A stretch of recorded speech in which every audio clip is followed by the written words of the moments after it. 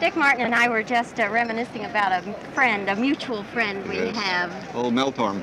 Torm, yeah. Mel Torme, yes.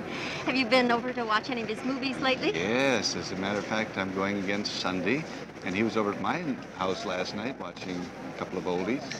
And it's a fun hobby.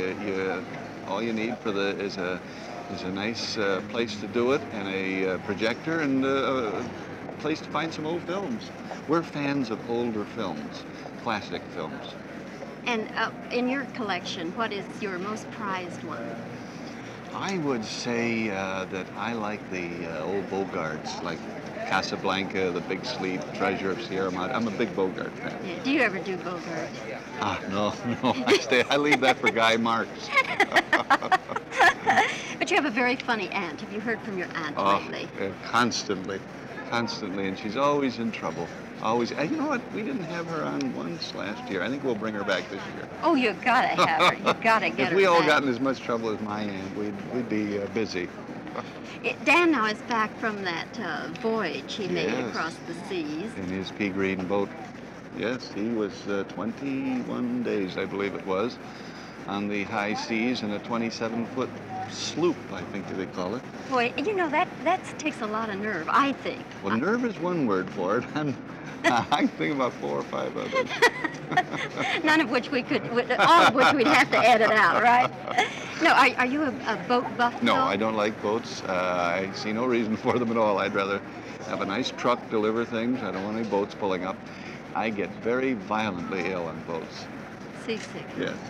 But there are two things that look like a lot of fun that I don't do. It's boating and skiing. Gee, they look like fun. Winter skiing? Yeah, you see pictures of these. Yeah, winter Everyone skiing. looks so good and they're on, but I see broken legs and a year off of work. Oh, it's a lot of work. I would think. It's a lot of work. I do ski, and really? I enjoy it. How do you ski down where you are? Well, we go about 700 miles. Oh, I tell you, I miss Dallas. And we used to play at the Empire Room there a lot. That was fun. Yes. Do you remember the first comedy bit that you ever did before an audience? Yes. We did a thing called sound effects that we had stolen from, I don't remember who. It was... Milton Berle. Probably. That'd be a switch, wouldn't it? But it was where Dan was reading a Sam Spade, if you'll remember that, private eye type thing, and I was, it was allegedly on radio, and I was doing all the sound effects. Well, naturally, he had me running up and down stairs and shooting guns, and the tag was, I remember that he had said, so I was hungry, so I ate some crackers. So I was eating crackers. He said, then I was in terrible trouble, so I whistled. And of course, you can't whistle with crackers. It was fun. Was it well received? I doubt it. Did you get any jobs Yes, off the as a matter of fact, we did. And we didn't do that much longer because my health wouldn't have held up. But we went on to less strenuous routines. What can we look forward to on Laugh-In this season? We've got a couple of new people that we're very happy to have. One was an original member of our cast, Larry Hovis, who was on our special, and then he was on the first season. He then went to Hogan's Heroes, and they just went for their last season, so we got Larry and Richard Dawson from Hogan's Heroes. And we got our old producer, head writer back, Paul Keyes, who has been busy in other fields, and he's back with us. We're very happy about that. And as a result of having him back, our first guest is going to be Martha Mitchell. Oh, marvelous. That is terrific. She's going to do Telephone Runners. It'll air September 13th. Oh, that's got to be it. She's going to get on the phone and to make a few phone calls. You know, it's a funny thing, Dick, because I just did an interview before I came out here with Joan Rivers. And I asked her, you know, what she thought of Martha Mitchell. And she thought, you know, she said, I want to be her agent. I want to get her 6 guys and put her on the stage. Darn right.